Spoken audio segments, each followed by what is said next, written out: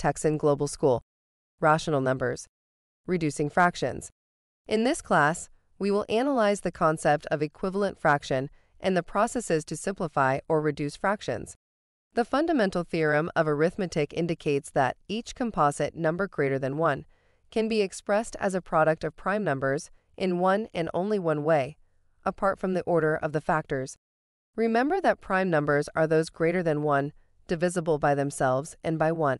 In the set P, the prime numbers less than 100 are shown, some of which are 2, 3, 5, 7, 11, etc.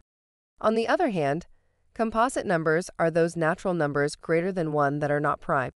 In any set A, we represent some examples of composite numbers such as 4, 6, 8, 9, and 10. Let's look at an example. We must find the prime factors of 30.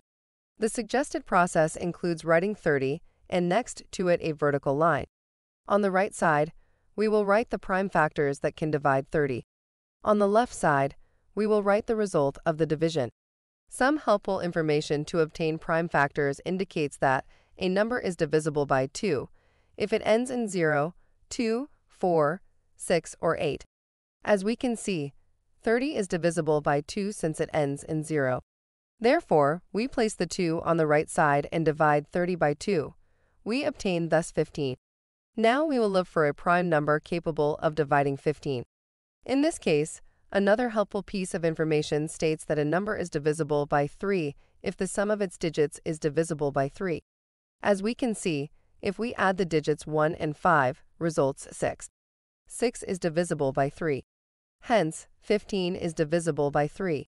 We write the 3 and divide it, thus obtaining 5. Finally, a number is divisible by 5 if it ends in 0 or 5. Thus, the last prime factor is 5. We can see then that the prime factors of 30 are 2, 3, and 5, because its product results in 30. In this other example, we will find the prime factors of 56. We will repeat the process. 56 is divisible by 2 since it ends in 6 or an even number. Then, 56 by 2 is 28. 28 is also divisible by 2, thus obtaining 14. 14 is also divisible by 2, obtaining 7. Finally, since 7 is a prime number, we divide it by itself. Thus, we conclude that the prime factors of 56 are 2, 2, 2, and 7, since the product results in 56. Another essential concept is the equivalent fraction. Essentially, two fractions are equivalent if they represent the same quantity without sharing the same numerator and denominator. That is, they will have a greater common divisor k included in its numerator and denominator. Hence, to simplify a fraction, and thus obtain a reduced equivalent fraction, we must find the prime factors of the numerator and denominator. Later, cancel identical factors, which are the greatest common divisor.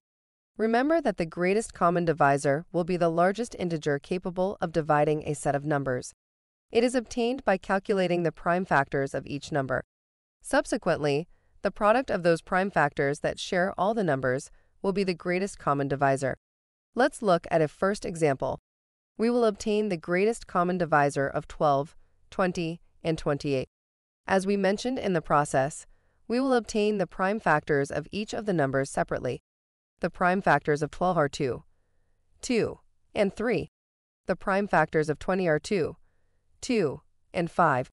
The prime factors of 28 are 2, 2, and 7.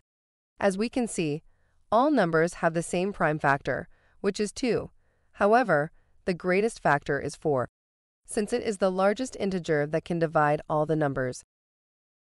In this example, we will simplify the fraction of 10 over 15.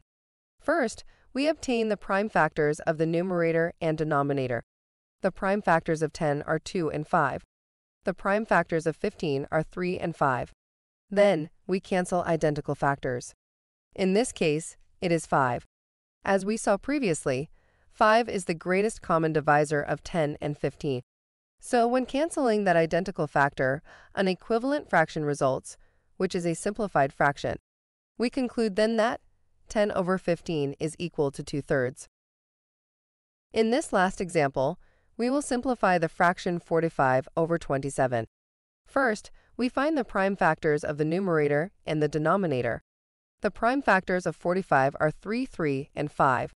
The prime factors of 27 are 3, 3, and 3. Then, we cancel identical factors. In this case, it is 3 and 3. As we saw previously, the greatest common divisor of 45 and 27 is 9, since 3 times 3 is 9. So, when canceling that identical factor, an equivalent fraction remains, which is a simplified fraction. We then conclude that 45 over 27 is equal to or is equivalent to 5/3. Texan Global School. Global online learning. Knowledge for the world. www.texanglobalschool.com